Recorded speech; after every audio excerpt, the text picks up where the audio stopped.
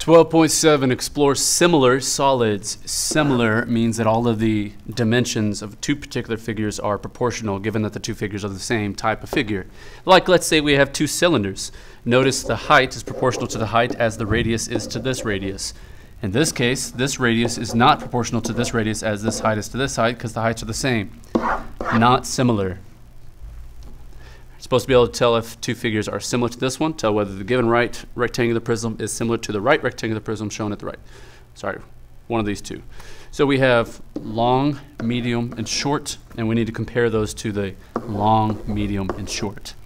I'm just going to do 8 divided by 4. Does this equal, question mark, the 4 divided by 2, and does it equal the 2 divided by 2? Obviously, it does not, because 8 divided by 4 is 2, and this is 2. But this is 1. So these are not equal, which means this is not similar to it. But on the other hand, 6 divided by 4, is this equal to 3 divided by 2? And is it equal to 3 divided by 2? It's just the long, medium, and the short divided by the long, medium, and the short. This is a yes. It is.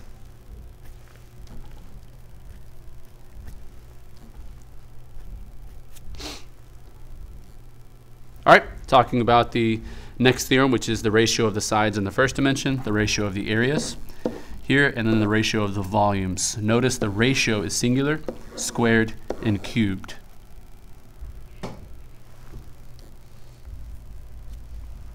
The cans shown are similar with a scale factor of 87 to 100. Find the surface area and volume of the larger can. Notice the surface area of the smaller can is 51.84. That means that we have to find the surface or the area ratio, which is 87 squared over 100 squared. And this is equal to some unknown surface area. Take this, do your algebra, 100 squared times 51.84 divided by 87 squared. And you get a surface area of the bigger one to be roughly 68.49. And this is inches squared. And do the same thing for the volume, but instead of doing squared, we do cubed. 87 cubed over 100 cubed.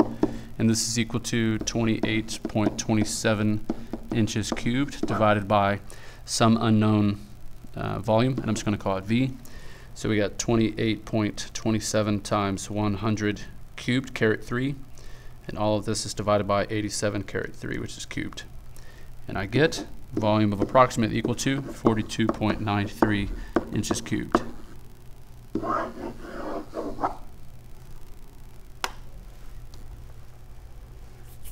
think I'm going to skip this one. And it's just dealing with some more problems, problem solving, same kind of stuff. So that's pretty much it for this one. Just have to know this theorem right here, that the ratio of the side lengths is A over B, the ratio of the areas is A squared over B squared, and the ratio of the volumes is A cubed over B cubed.